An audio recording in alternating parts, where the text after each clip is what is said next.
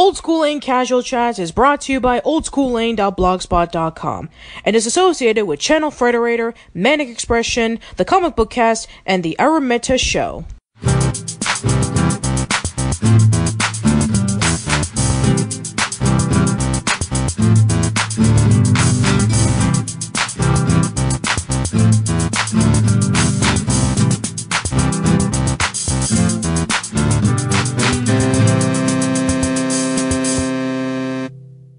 Everyone, welcome to a new episode of Casual Chats. I am Patricia, and I am back with Jim Bevan. Welcome back, Jim. Always glad to be here, Patty. So today we're going to be discussing about, which is, believe it or not, a first-timer for me, video game company.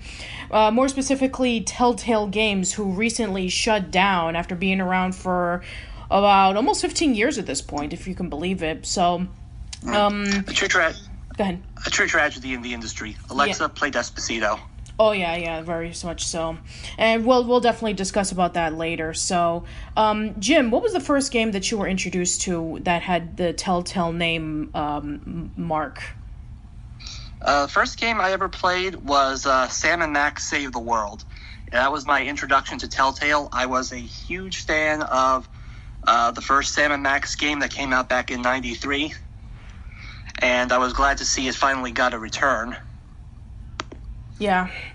As for me, I think that probably the first game that I may have heard about in terms of, this was done by Telltale, was probably Strong Bad's Cool Game for Attractive People.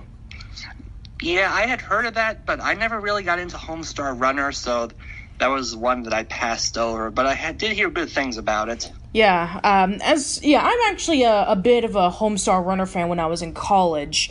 I remember that it was like one of the big web series that kind of like was spreading around in a time in which those were very limited. You know, the only ones that you had were like stuff from Newgrounds, but I think that when I first heard about like, oh man, a web series was getting a video game, I was actually pretty intrigued.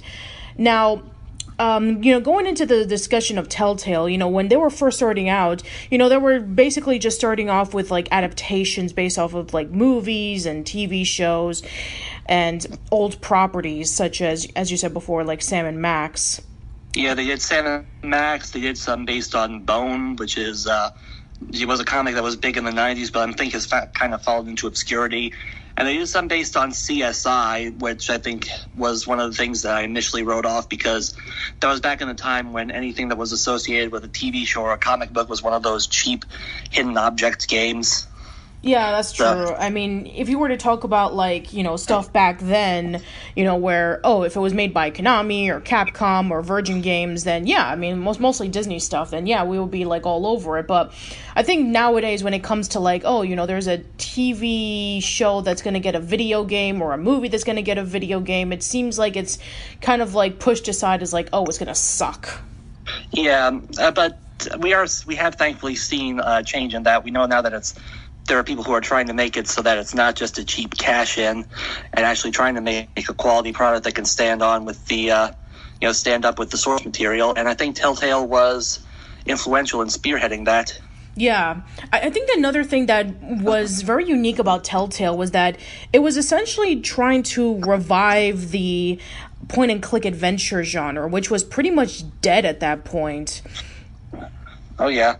I mean, that was pretty much adventure games kind of died in '98, and no one wanted to pick up on them again. So a few people who at LucasArts who said, this genre still has life into it, we can bring it back, went and founded Telltale, and they helped bring about, I think, a new, I don't know if you call it a new golden age, but we're definitely in the silver age of point-and-click adventures, I'd say. Yeah, sure. Very similar to how, when Cinderella was called a comeback for Disney, they basically called, like, the 50s all the way throughout maybe the late 60s the silver age.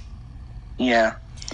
So, it's kind of interesting because I remember when, Telltale was, like, big, making their announcement about all the games that were going to be coming out, whether it be, like, puzzle games or whether it be, like, point-and-click adventure games.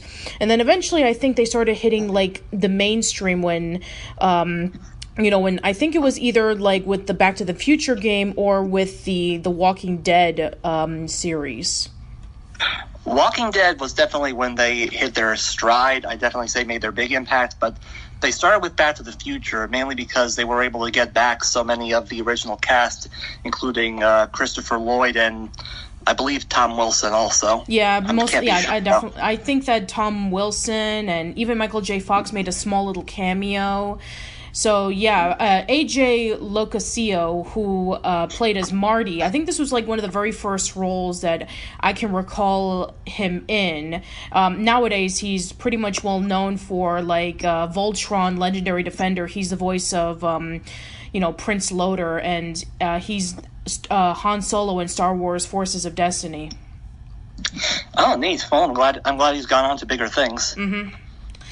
So, I think that, when I first heard about that game, I think it was like, I don't know, I think it was probably maybe James Rolfe's interview with AJ when he was talking about, like, what was it like being the voice of Marty McFly in Back to the Future, and I think that, since there wasn't, like, anything new with Back to the Future, like, until maybe, like, 2015 when, you remember that whole, it's 2015, so in Back to the Future 2, this is when the future happened, and, the whole, selfless sneakers were actually being sold to, benefit Michael J. Fox's Parkinson's disease, research. But for the most part, I think that, Back to the Future was kind of like, still in our pop culture, but probably not as much as it is now. No, definitely not. Still, it was a nice little touch they had to, it was a nice, I'd say, continuation. Yeah. And it really took the franchise in a much more interesting way. I mean, we saw how the future would be like if Biff ran things, but the future run by a psychotic... Well, not psychotic, but I guess jaded and amoral Doc Brown was equally terrifying in its own way. That is true. And, I can't forget about the Monkey Island fans, because there was also the Tales of Monkey Island that came out in 2009, which I did hear about. Like, I think Game Trailers did a video on it, like, a long time ago, but I never got to play it. Essentially, from what I heard, it was like, it's bringing back, like, the roots of the original Monkey Island games into, like... what 2009 was, and essentially, like mentioned before, it was essentially just, bringing back the adventure genre for a new generation. Yeah, and you can definitely tell they were drawing inspiration from their days at LucasArts, especially with the puzzle design and with some of the humorous item descriptions. Like there was one I remember, if you tried to combine a magnifying glass with a blank piece of paper, Guybrush would say, "Hey, now I can see an extreme close-up of a blank piece of paper. That's not as useful as I hoped." Yeah, that's true. Yeah. Truthfully, though, while I do appreciate that, I still kind of prefer the original two Monkey Island games, mainly because I think that the revival that TellTale did, while it wasn't bad, it definitely seemed to be falling into that late 2000s genre of being like a little too droll and sarcastic, Josh Whedon-style humor at times. Yeah, fair enough. And I think also, like, the late 2000s was around the time in which when the whole, retro revival thing was just starting out. Like, we had, the indie titles like Super Meat Boy kind of, like, establishing that, hey, we don't need to revive old genres from 20 years ago to appeal to the nostalgic crowd. The likes of Mega Man 10 and, Mega Man 9. Yeah, Mega Man 9. Mega Man 9 and Braid and... Bastion, Shovel Knight. Yeah, Shovel Knight. Let's see. Yeah, too many to count, but it was essentially... Far too many. Oh, yeah, that too. It was essentially just that particular time period, which I think we're kind of still on that trend today, but, this was back in its infancy, to be fair. Yeah, true. But definitely The Walking Dead was definitely the game that kind of like brought into the, more mainstream attention for TellTale Games when it was essentially a different story that's not featured in either the comics or in the TV series. And, very similar to like something like Mass Effect, in which you got to make a decision about, whether you want to kill this character, or whether you want to steal this item, or, save it for somebody else. How are you going to divvy up food among survivors when you only have a limited amount? Right.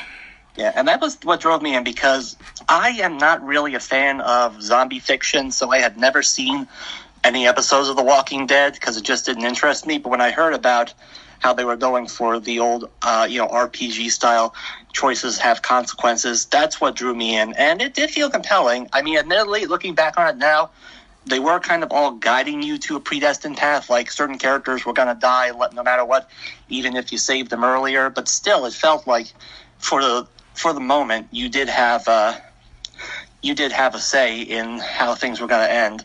And it put you in some tricky situations, too. I think the one that stuck out for me most was in the first chapter.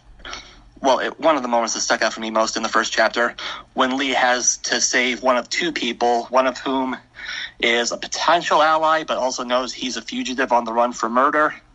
And you're just thinking, okay, this guy has skills, but he could blow your secret. Is it okay to sacrifice him? Mm-hmm. Yeah, definitely so.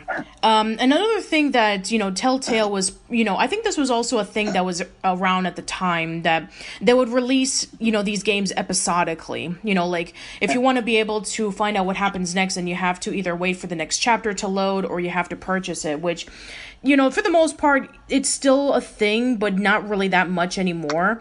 I think a lot of people kind of complain about that because it just, like, stops the story, and it doesn't flow as well as, like, a continuous structure. Right. I mean, I understand why they have to do it, like, for, say, budgetary reasons, or because of what the team is working on, if they're doing other projects, but it can get annoying, especially when you've had other smaller studios that don't have the resources doing this, like the guys who made games like Dream Machine or Journey Down or Kentucky Route Zero that took upwards of 6 years to get to their final chapters. Yeah, and then, even games like Cave Story, in which it took one guy 10 years to do. Right. So, I mean, I understand the dedication is there, but I also think it's a good sign of showing when you need your resources. You also have to consider if some of these events, if they would do the last-minute rewrites. That is true. That is also a possibility that maybe play testers who played a chapter of the game maybe didn't like a particular decision or a particular character, and maybe they have to write something at the last minute while the episode is being released.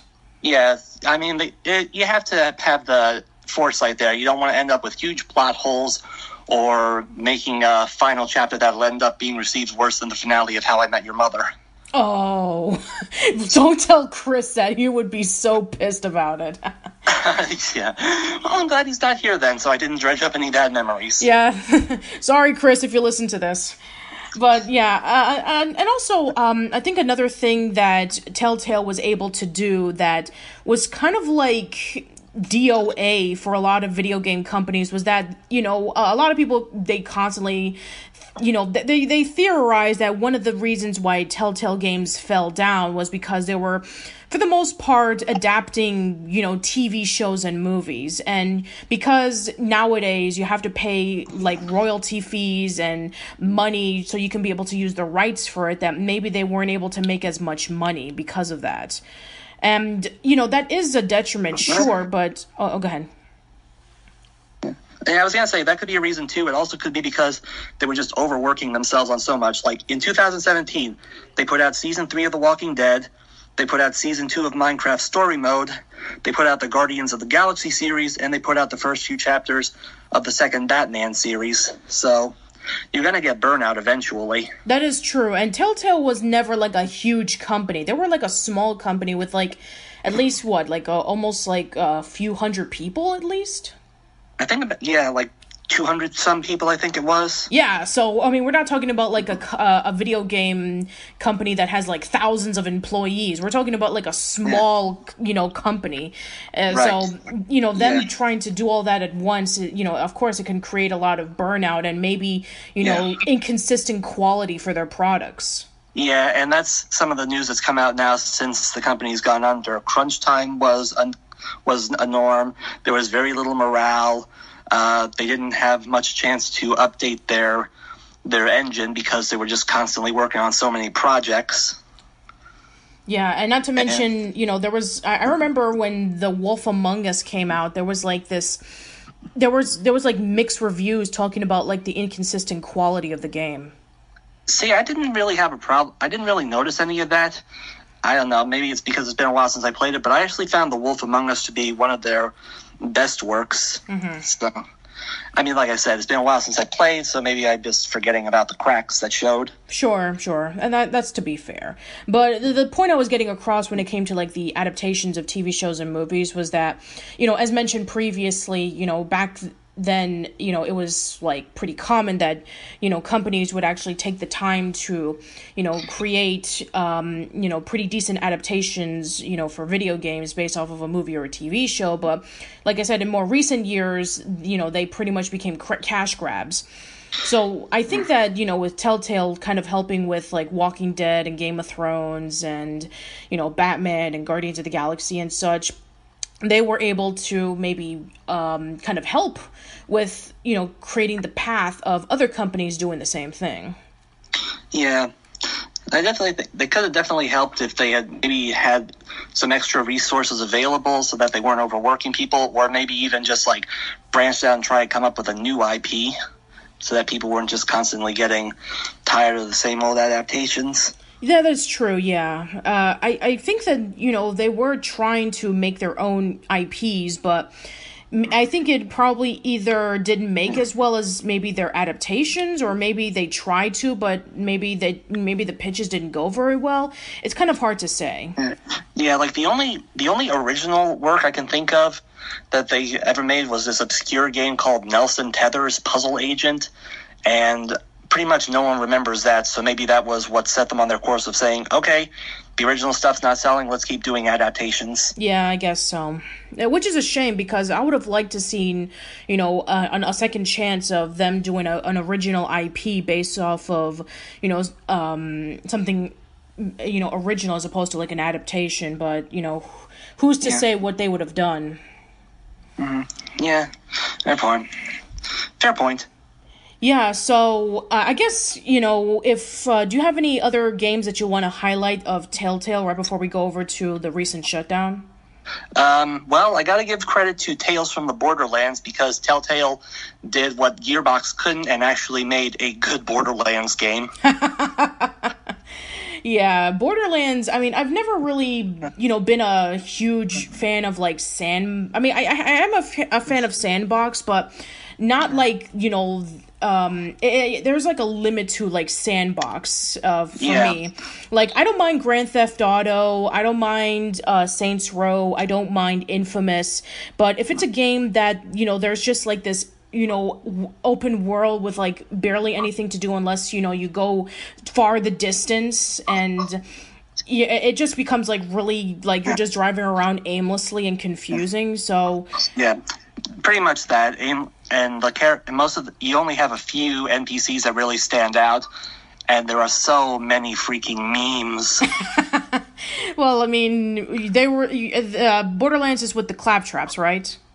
Yes, it has the claptraps, but it also has like these little side quests and descriptions that are all like memes and references. Like, you start to wonder if Anthony Birch just hired a bunch of rejected Family Guy writers to work on the script. Oh my god, yeah. I'm just gonna say right here, I'm not a big meme fan, so I mean, I used to see like so many jokes about claptrap that it's like, this robot making a bunch of jokes. It's like it was everywhere, and I was like, I don't care. That has to be tough, though, you not being a big fan of memes, especially because you've covered so much Nickelodeon, and you have seen how much that's gotten memed. Oh, I try to ignore it.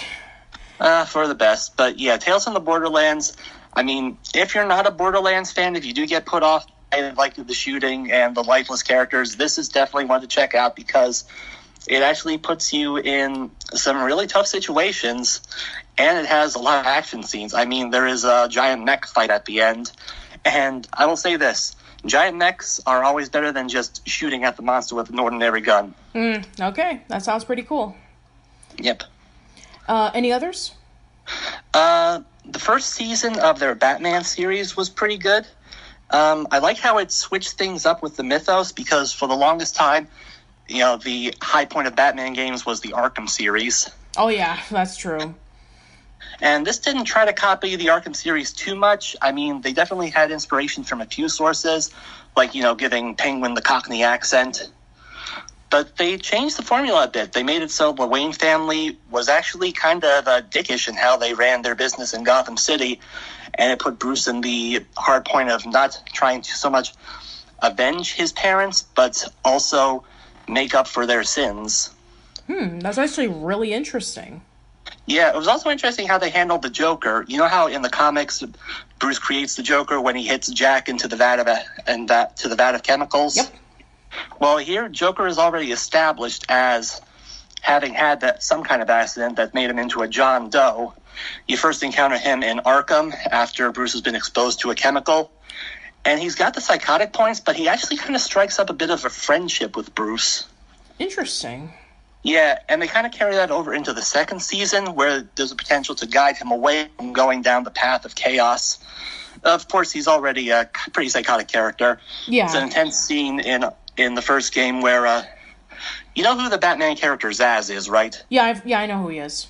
Yeah, for those who don't know, he's a serial killer who, every time he kills someone, he leaves a little marking on his body, like a little tally mark. So in the first game, Joker, just to have some fun, scratches another one into Zsasz, and which throws him off into chaos because his count is off, so he tries looking for someone to kill so his marks will match. Yeah. That's pretty interesting. Yeah, it's pretty interesting. I think it handled it well. Second season wasn't so well, because this is another thing I've kind of noticed with TellTale. Their first seasons tend to be good, but when they move to the second seasons, they try to go a little more intense and darker. Like, I did not care for the second season of Batman from the first episode because of how they handled the Riddler, who is my favorite Bat Rogue. And they made him into, like, this Jigsaw-inspired serial killer who has to put his... no. Yeah, I was not happy with how they treated him. He doesn't even leave clues to his crimes. He just puts people in these death traps, and, if they don't answer his riddles correctly, then they get all their limbs chopped off and they bleed to death. That's not the Riddler. It's like, that's Billy from Saw. Yeah, that's why I said that's the problem. They turn him into the Jigsaw Killer. Like, the Arkham games handled that well because there actually were puzzle traps, but this is just that. Oh, and then they kill him off at the end of the first chapter. I see. Yeah, so like I said, that was a problem.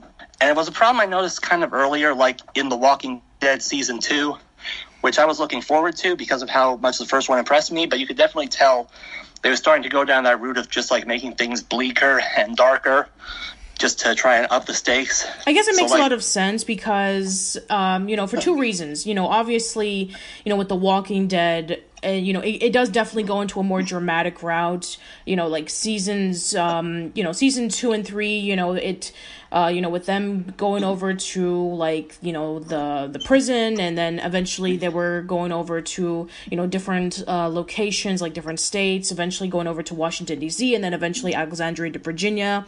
They meet up with a whole bunch of different, like, characters, and, maybe they wanted to up the stakes on that, and maybe with the comics, and let's not forget that also The Dark Knight Rises. Yeah. You can definitely tell that was a bit of an influence. But I'm just saying, it got to the point where, like, the dark twists were becoming a little too predictable. Yeah. And that definitely kills any good aspect of the storytelling. When you can tell what's going to happen. Like in The Walking Dead Season 2, the autistic girl isn't going to survive. The pregnant woman is going to die after she gives birth, because that's going to make things more dramatic. And it just kills any impact it's supposed to have. Yeah, and I think I can understand the argument that people make when it comes to the discussion of Game of Thrones and Walking Dead, in which you should never, get attached to a character because they'll be dead later on.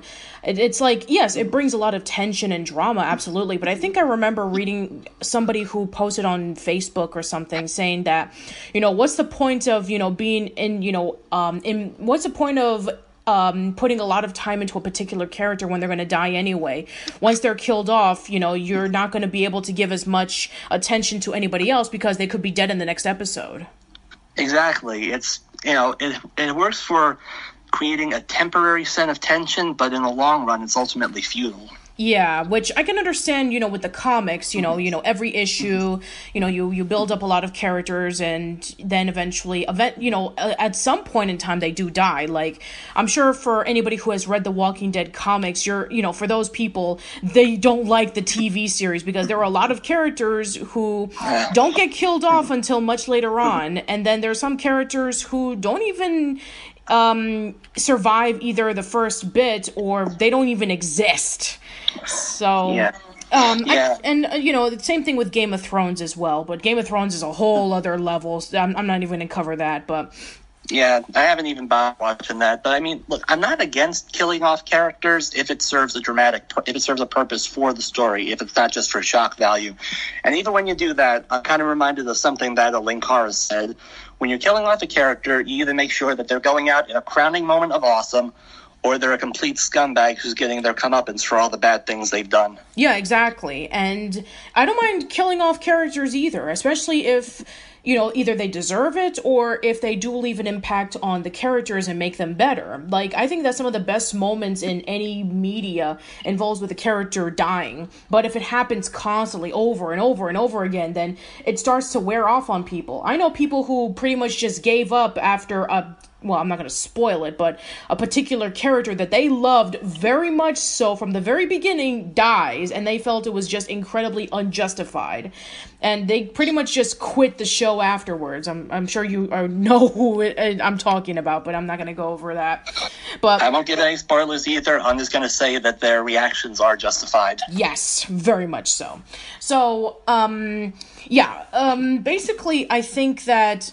with the fact that TellTale was going into this dark direction was pretty much, following the trends of the time in which when people were getting sick and tired of the cartoony over-the-top stories that were portrayed in various movies and cartoons and, with the whole Dark Knight leading into a darker direction that, maybe this is going to be like the new trend of darker directions with, we already had like Mad Men and then eventually as mentioned before, like Breaking Bad and Sons of Anarchy. Yeah, Sons of Anarchy, Walking Dead eventually came out, then eventually Game of Thrones. So it was definitely leading more towards like a more darker and serious direction, which was pretty much around at the time. And I think with the Marvel movies, it kind of like cushioned the blow of, let's just make things fun.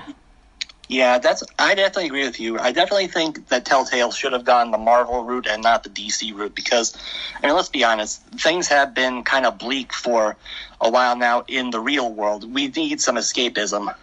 Yes, exactly. With everything that's going on recently, something like fun is what's getting a lot of attention nowadays. If you want to make a more realistic story, that's talking about what's going on, then yeah, absolutely, you should tell stories about that. But for a lot of people, escapism in media has been around since media itself came about. When people were going through the Great Depression, cinema was becoming popular because it was escape from the fact that, hey, I'm starving and I'm poor and I'm living off the streets. Exactly. World War II, same thing. Movies and radio programs were becoming popular. All the lies that McCarthy was talking about in the 1950s. People were watching I Love Lucy and Dick Van Dyke and The Honeymooners and stuff like that. Exactly. People like. My high school history teacher served in the Vietnam War, and he said one of the highlights of his time there, as hellish as it was when he and his buddies could relax at camp and watch Star Trek. Yeah, so, and not to go off on a tangent, but this whole thing about, like, people wasting time watching movies, playing video games is childish and stuff, it's like, it's been around for a very long time. I think because that our pop culture has become a lot more mainstream due to the internet and the fact that comic books are being adapted into movies and are being generated to appeal to a more mainstream audience, it's now getting the attention that has gotten to this point. Oh, yeah, definitely. Anyway, and, then there's comic book conventions. Oh, my God. I don't even want to go into that because it's been around for a long time. And, over in, like, the past, 20-something years has gotten big. But, I think that we're getting off topic. So, I think that now we can go over to TellTale's downfall. So, why don't you start us off with that, Jim? Okay, well, like I said, 2017 was kind of the sign that they were really starting to overwork themselves with all the projects they were trying to get out, and they just could not sustain it on the current team. So back in, I believe it was October or November of last year, they laid off about 25% of their staff, said that they were restructuring, going to try to work on smaller projects, but obviously that didn't work. The funding for some future projects fell through, and a few weeks ago, TellTale announced that they were having massive layoffs. They were only going to sustain themselves on a skeleton crew to try and get the last season of The Walking Dead out. But in the last few days, they've announced that even that skeleton crew has been laid off. Yeah, that, and also from what I've been hearing, that they're being sued for doing that because, they're essentially like breaking a law stating about like, these people were not even going to get paid. They were not getting severance pay for being laid off. Yeah, I know, and that's the atrocious thing right there. All these employees who sacrifice so much of their time and their well-being, some of whom moved from other states to work for this company, they just get cut out. No pay, no benefits, no severance. But of course, the guys on top, they get to walk away with everything. Yeah, and that really sucks. It is. But I did hear that there have been some people, in the industry who have been trying to, share, Telltale's, they've been trying to help TellTale out with, looking for work. I think, from what I recall, Corey from, who is the director of the God of War series, kind of like told TellTale either on Facebook or Twitter saying like, TellTale,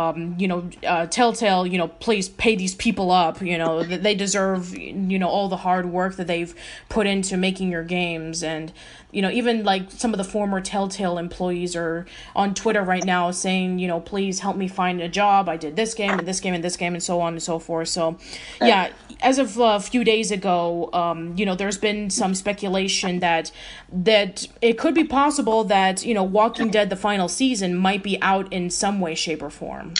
Yeah, my best guess is it's probably going to be like a Half-Life 3 scenario where someone who worked on the team just like leaks the story out online. Yeah, and there were a lot of games that were, not just, Walking Dead, the final season, but there were a lot of other games that were canceled, including a Stranger Things game. It would have been interesting to see their take on that, definitely. Yeah, because, as mentioned earlier about, like, them taking a darker direction, I mean, Stranger Things, is kind of dark at times. Yeah. I will say, though, it is very, satisfying to see that other members of the game industry are reaching out and offering, assistance, because aside from showing how bad practices were at TellTale, this is another sign of just how bad things can be for the industry in general. We've had a lot of companies close down this year. I think the last big one before this was Boss Key, the one Cliff Bleszinski put it together. Yes, that's the one. Yeah, and I mean, it's just a rough industry, especially because, from what I've heard, a lot of these developers and writers and coders, they don't have unions. No, they don't, especially if it's a small gaming company that has less than 500 employees. Yeah, I mean, I'm personally not the biggest union guy myself, but I mean, if your company is offering it, I mean, I think companies should offer it and at least give people the right to decide if they want to join or not. Yeah, I mean, you can compare union and non-union even to voice actors about how, there's, like, if you're an anime voice actor, you only get paid, maybe less than $50-something an hour. Well, if you're a union voice actor, and if you work for maybe 2, 3, or 4 hours, you get $900 or something. And let's not even talk about 800. Yeah, go ahead.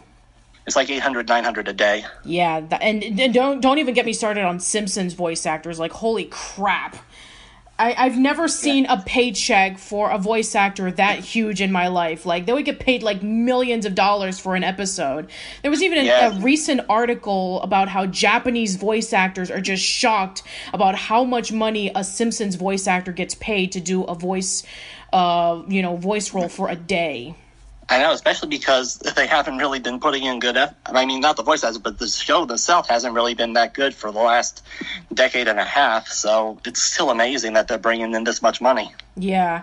But that's a discussion for another day. Yeah, that's for another day. And the whole, 20th Century Fox being purchased by Disney. Oh, man, that's another can of worms. I'm sure we'll get to that in a future episode of Casual Chats. But anyway, it's funny because Aaron and I were discussing about Telltale's shutdown, I think about 2 weeks ago as of the making of this podcast. And one of the things that Aaron pointed out was that very similar to how, adventure games were kind of like dead around the 2000s.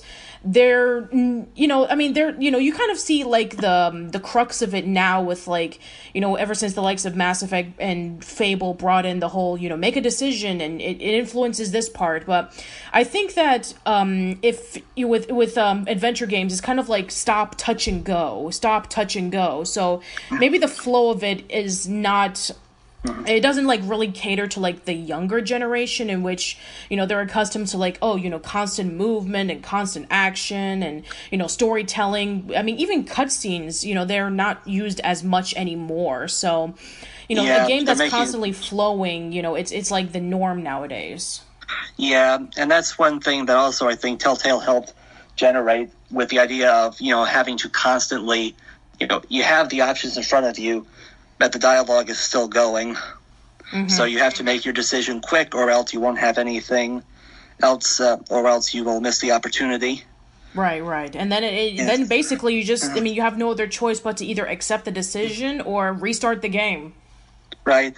And that's, if I may say one thing, though, that I think that definitely hindered Telltale style is that whenever you made a big decision, you always had this warning that would say, X character will remember this.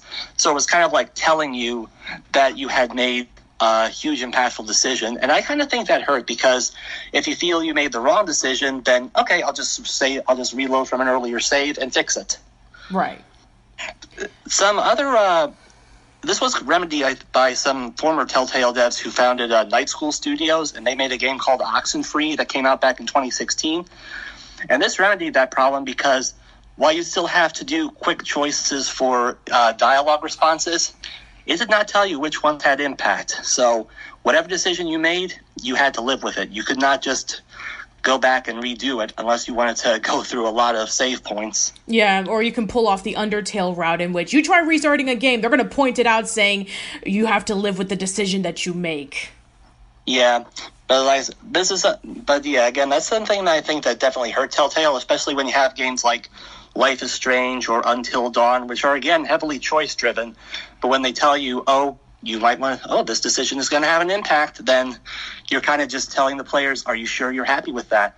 It's like at the start of some of those Fallout, it's like, Fallout 3, where you go through that path in your history, and you get to the big dramatic point where you have to leave the vault after all hell breaks loose, and then you get this option, are you okay with how everything went? Would you like to do it again? Which just totally kills the immersion. Mm-hmm. Yeah, give the players a little respect for their intelligence. Let them be prepared to handle with the consequences of their decisions without being warned about it. That's all I'm saying. Yeah, sure. I don't think there's really that much to say. Do you want to give any final words about Telltale right before we conclude it? Well, I guess all I can say is that, despite the slide that they went on in the last few years, they definitely put out some truly stellar games. Some of the best I've played this decade: Walking Dead, Wolf Among Us, Tales from the Borderlands, first season of Batman. And they spearheaded the second age of adventure games, giving birth to, helping inspire other studios like Wadjet Eye, which has also done great jobs with reviving point-and-click adventure styles. So, thank you to all the people who worked at Telltale for the legacy, and I hope that you get the respect and the due that's coming to you. Yeah, same thing here. Even though that it was a very small company, they were able to make a lot of games based off of adaptations, which, if I was to be heard that, hey, there's a good game based off of this property, I thought you would have been insane because, I was always in that stigma that, most video game adaptations based off of movies and TV shows sucked. But because that Telltale was able to create a unique spin on it, I was able to appreciate what they were able to do. And, again, as mentioned before, revitalizing a dead genre in video games after nothing new for over a decade was, it does bring a lot of respect and kind of like one of the very first foundational points for indie games. So I wish the best for anybody who worked on TellTale and hope that they can be able to create more games to come. So I think that's pretty much it for this episode. Jim, thank you so much for coming on by. Thanks for having me. Please plug and promote your stuff. Well, as I mentioned earlier, I'm a huge fan of the Riddler, and I was reminded yesterday that this month marks the 70th anniversary since his debut back in October of 1948.